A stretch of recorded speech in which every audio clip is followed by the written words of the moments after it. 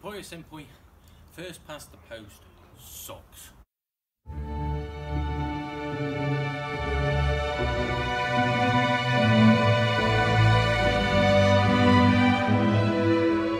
Hello, you're watching Stop Press, the show where I dissect today's headlines, well, at least the day in which I recorded this, for your morbid entertainment.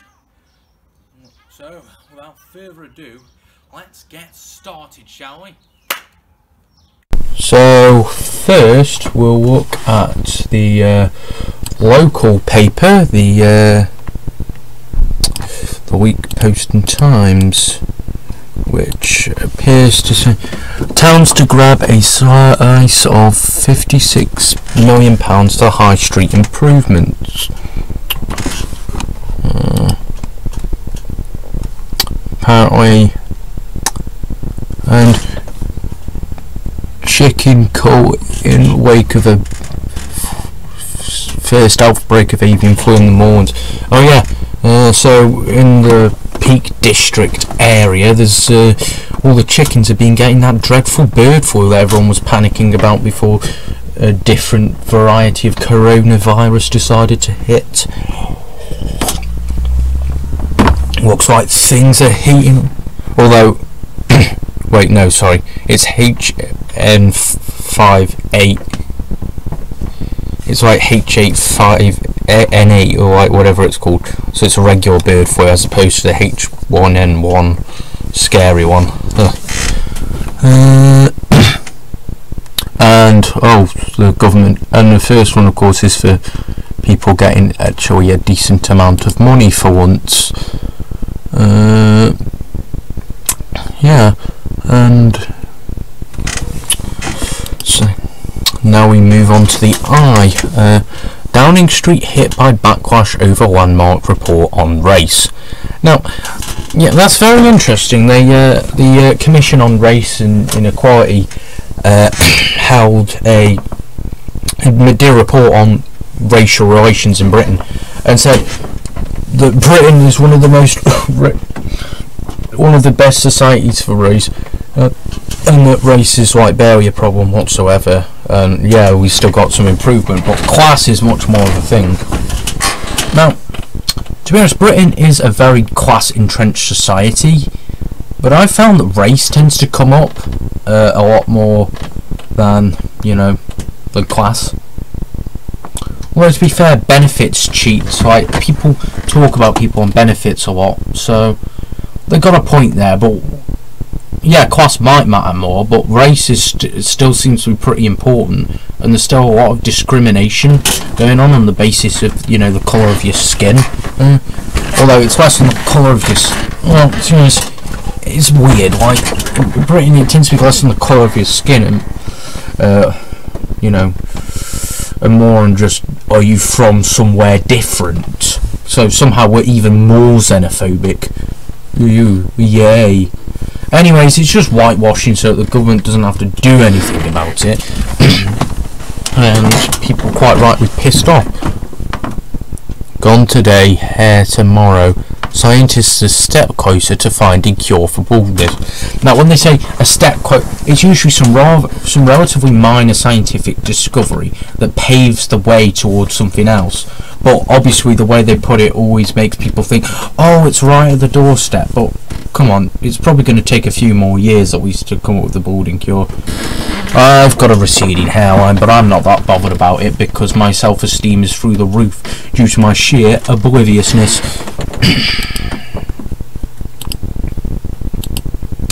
And vegan Easter eggs rated. Is this some kind of yoke?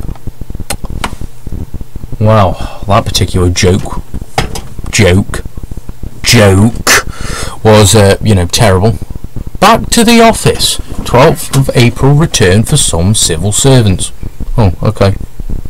Mental health in the spotlight, but reality check required, by Rachel something, and I can't quite see from here.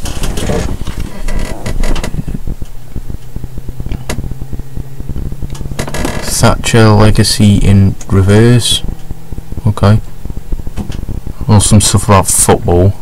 and the sound of silence inside the head of someone who goes deaf.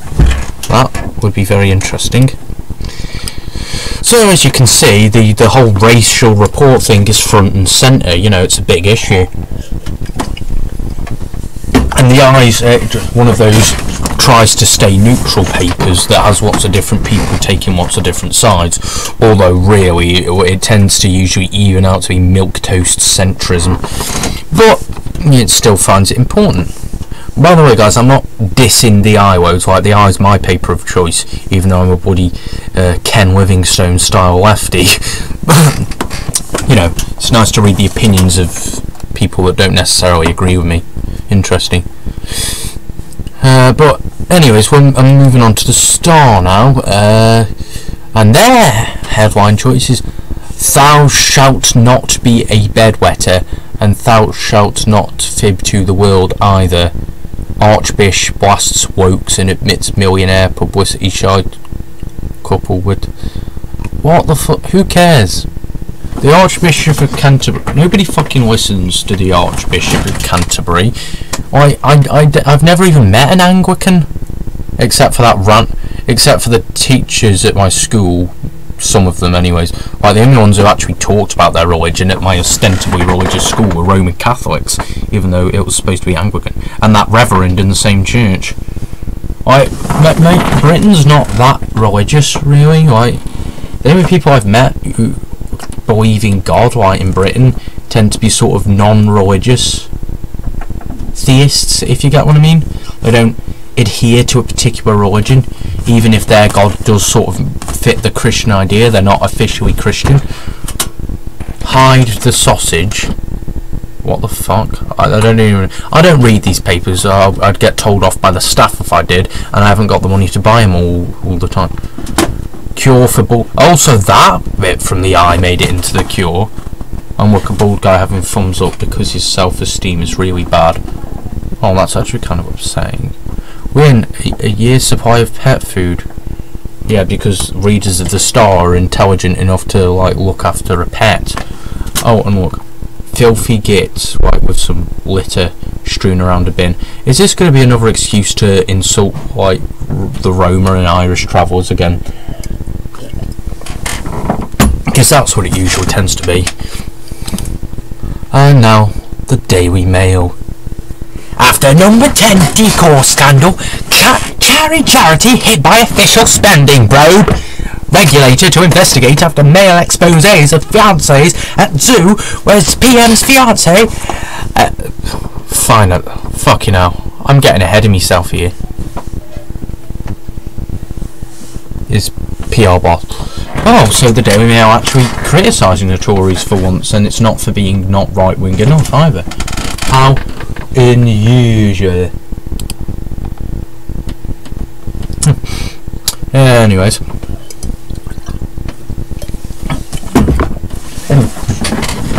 So, looks like there's some dodgy finances going on with Carrie Simmons and her charities. Embezzlement or... Well, of course, her husband... well, they're not married yet, are they? Partner, Boris, knows something about that. Jennifer Arcuri, Mayor of London. So, that's not really much new, is it?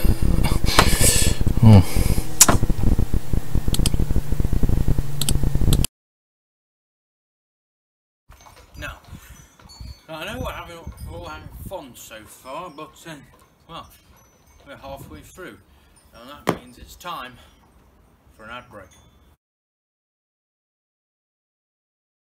Fed up with having to lug about a heavy bag of tools everywhere you go? Well, new Stick can help, from J&L. Stick can do anything. It can be used as a toy, for dogs or humans. Forgotten your clubs? Stick can be used to play golf. Stick has all of your self-defense needs covered. Use Stick as a quick snack. Stick even tells the time. Order Stick today for just $9.99 and you'll get a Stick grip for absolutely free. New Stick from J&L, the home of assorted kitchen.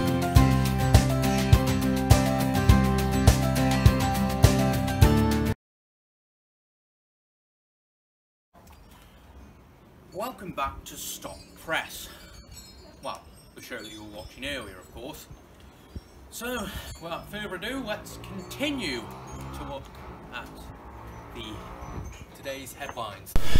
Okay, so next we've got the local paper, another one, the Sentinel. So it says, jobs jump by 469 as Bet365 sees profit fall. Gambling giant upbeat despite setback, on page 5. So yeah, Bet365's in Stoke. Probably why Stoke sponsors them. And so obviously that's why it's in the local paper. Burglar in woman's bedroom. I think that's pretty self-explanatory. Top of the class. Yeah. Please keep following the advice, presumably about COVID lockdown. 200 COVID fine for delivering a gift with an exclamation mark. Well, yeah, probably because you're wearing social distance. The travel guidelines are doing it. The paper you love at, well, I think that's debatable, at 40% off. Get it delivered to your door or subscribe to buy in store. Okay. Wow. Next one is The Guardian. Downing Street race report condemned as divisive, of course, because it is. So it's fucking ridiculous, this report. It just goes to show how much the government actually care about diversity, which is to say, not very much. Betting boss paid 421 million plus share windfall. You see, Bet365 is a big company, so even though they're in Stoke, which you wouldn't expect to be big, they get to be in the national paper as well as in my crappy local paper.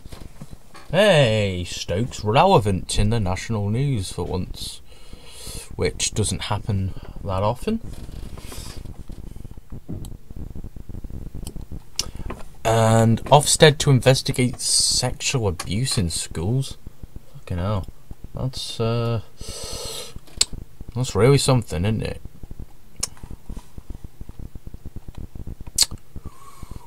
And Helen Mirren looking back at the One Good Friday. I don't know what that is.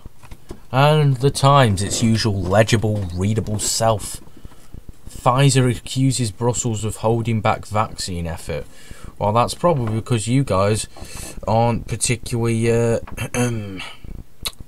fulfilling your end of the bargain with the EU. Why should they fulfill their end? Anger over slave claims in Landmark race review. Yeah, basically more of what I said before. Racing. It's ridiculous. Helpline for pupils as ministers launch school sex abuse inquiry. Jokes. It's pretty miserable though, isn't it? Really. It's a shame. And Deborah Ross. What if we treated bred humans the way we do dogs? Well, that's called eugenics, and it's generally frowned upon. About the Brussels thing, yeah, the EU is being a little obstructive. Well, to be more precise, some of the member nations of the EU. You know, the vaccine thing for the AstraZeneca vaccine, that was some countries within the EU. The EU themselves didn't actually recommend it, so, you know. One can't help but those feeling there was a bit of a, you know, ulterior motive in reporting it the way it was reported. Oh, not the Sun. Okay. Nation's COVID boost. Jabs Marmy. What? Is that supposed to be a pun? A pun? I don't get it if I do. Queen has second vaccine in quote marks. Like it's a figure of speech. Back out and no mask. 99% take up dose number 2. Okay, well, I'm assuming if they have the first vaccine, they're probably going to want to have the second vaccine as well. So, you know, that's not really news. It's like news, sky is sometimes blue. Yeah, the Queen got a COVID vaccine and the Sun seems to find this front page news for whatever reason. Even though, you know, well, let's face it, the Sun's about, the royal family, sorry, is about as relevant as MySpace. Sharon Stone on frame for health, heartbreak, and that basic instinct moment. I'm assuming they mean like the crossing the legs scene. I haven't watched Basic Instinct, but I know about that scene thanks to TV Tropes. Ooh, TV Tropes. It's a fun website. If you're nerdy like myself, you might want to check it out. Oh, and some more football stuff. England 2, Poland 1. Hero Harry pulls it off. Hero? It's a fucking football game. The only thing that the Sun finds heroic about it is that they've beaten a bunch of foreigners. That's what it is. Oh, and they advertise that the Sun's 30 pence. It seems cheap, but really, when you think about it, that's 30 pence wasted. You could have used buying, I don't know, Curly Whirly or something. And the Mirror. Bin the little ounce. As rule of 6 partygoers trash our parks, we demand clampdown. That litter really is disgusting. This is the Mirror, so I'm assuming they're not going to blame it on, you know, travellers. The Mirror's not really a reliable, interesting newspaper. They're a boring, gossipy rag, but at least they have something resembling.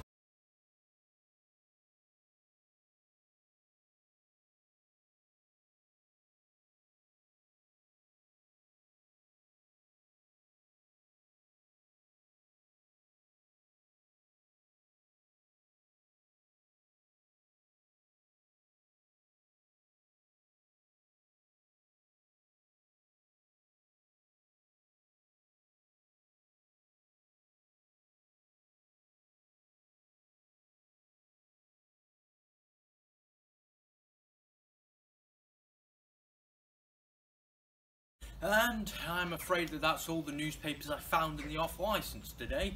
So, for now, I'm Logan Shepherd Scully, and this has been Stop Press.